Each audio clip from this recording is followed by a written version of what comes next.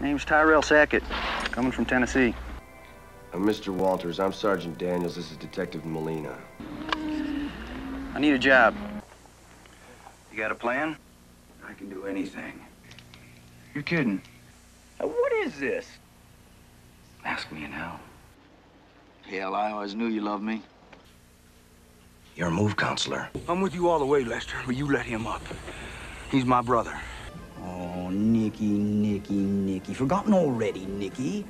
Well, I was quite a bender. We chaps went on back there in Paris. You and Aldous and me and my buddy Barney. So we just thought it was our turn to buy you folks around. Look, basically, you and I know through no fault of ours that the system doesn't work. Now, you dismissed this guy's case on a technicality, knowing full well Earl Palmer could kill again. I personally think somebody just did society a real big favor. I'd like to meet him, and I'd like to thank him.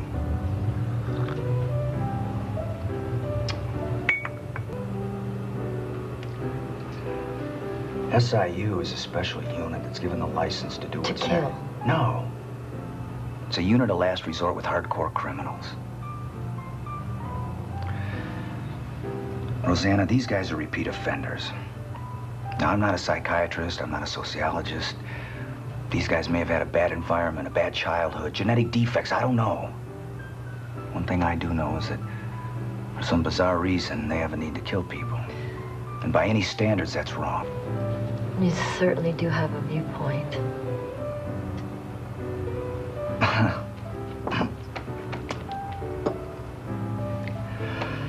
Sorry.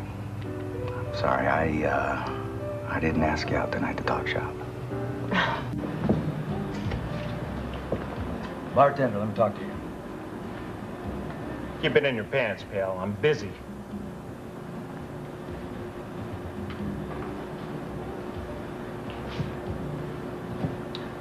I'm busy too, pal.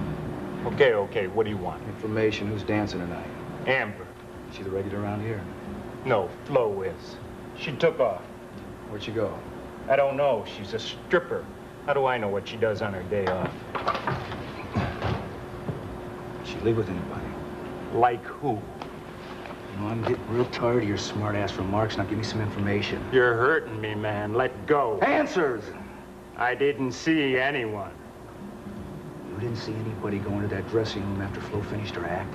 Like I said, I didn't see anyone.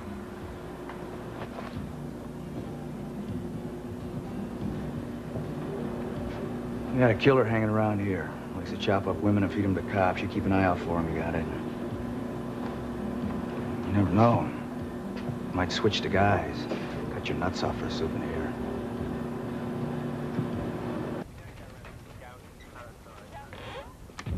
Look, why don't you come inside and watch this with me? I mean, it's really great.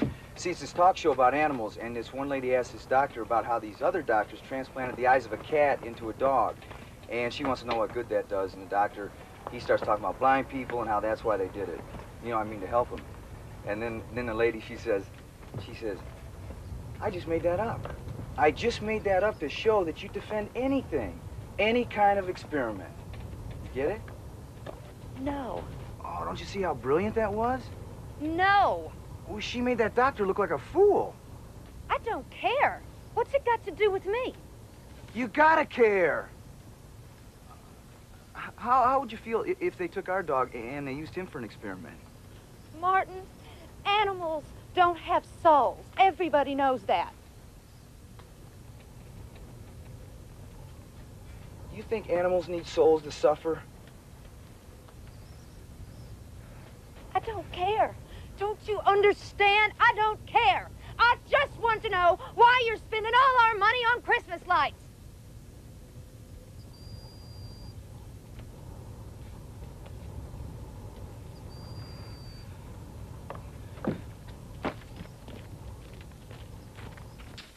Me and my partner here was thinking about making a little deposit.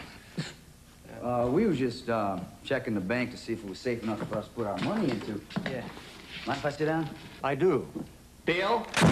Hey! Mr. Pendercost said he do mind. Heck, there's no way to treat a potential customer with the size of a lot of money. How much? We got 1,000. We got $1,000. How much you say, boy? Well, I was just speaking for myself since me and Barnes 50-50 partners and all. Of course, that sums up to 2,000. I don't suppose you got it handy. No, heck no. No, we got it hid. Get Big Jake over here. Well, then you're gonna take our money. Sure thing. Well, I guess we're free to go then, huh? In a manner of speaking.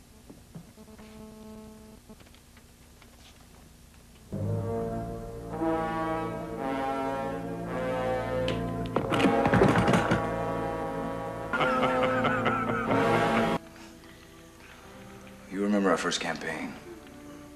We were hardly more than boys. On the first night of battle, I fell asleep. And dreamt I'd been killed and stood before God.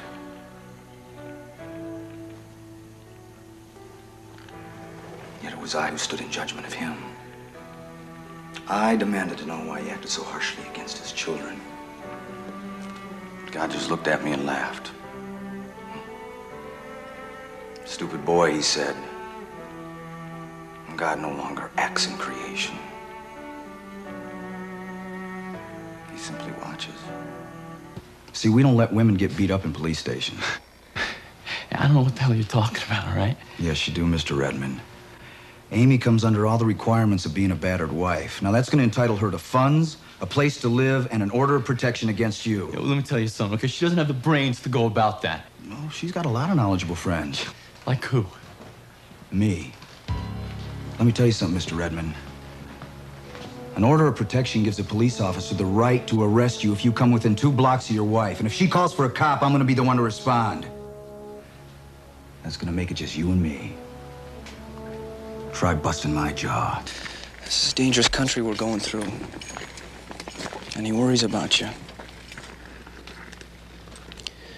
You're all he's got. I love my grandfather.